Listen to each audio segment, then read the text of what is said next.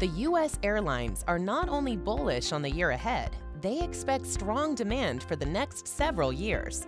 After reporting strong first quarter results and blockbuster summer bookings, airline execs are looking ahead to the new normal. They believe many of the pandemic changes that boosted blended leisure and corporate bookings, altered seasonal demand patterns, and reinvigorated international travel are here to stay. Travelers have more time than ever, and they show no signs of slowing down. Let's listen in as airline executives share their insights into the changing post-pandemic travel world. Today, I'll take a few minutes to talk about 4 emerging themes that have come to the foreground and I think are important to the United investment case. 1, there appears to be a clear change in seasonality that is causing peak leisure demand months, March through October, to be even stronger, while months that were historically reliant on business demand are weaker. That particularly impacts January, February, and the first half of November and December.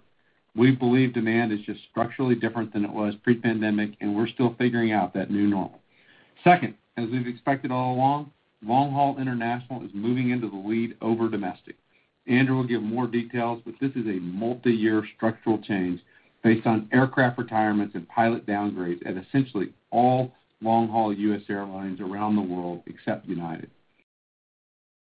We don't see revenue declines in terms of demand strength. I know everyone has their own point of view on that, and we don't have a great crystal ball, beyond the next 4 or 5 months. But from what we're hearing from our travelers, what we're hearing from the market, what we're hearing from agencies, this is a very different recovery trajectory than other consumer businesses are experiencing.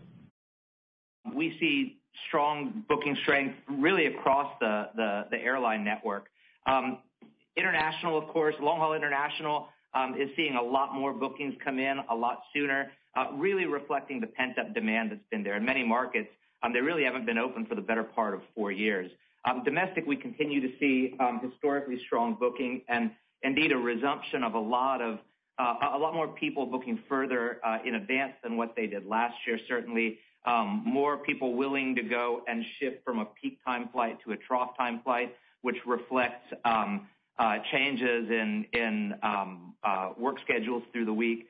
But by and large, we remain encouraged by what we see out there. And I'll add to that, too, that consistent with a lot of the trends that we've seen in past quarters, we continue to see a shift from a traditional business-style trip to more blended trips and more discretionary trips.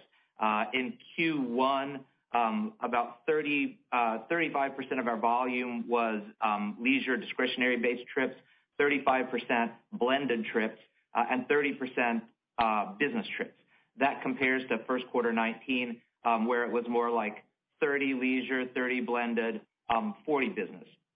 But we remain encouraged by it. Though we're seeing that shift, we find that very often the blended yields that we see are coming in at values that are 8 to 10% higher than the very traditional business trips that they replaced. So we remain encouraged and see a lot of the same trends we've been talking about for the last few quarters.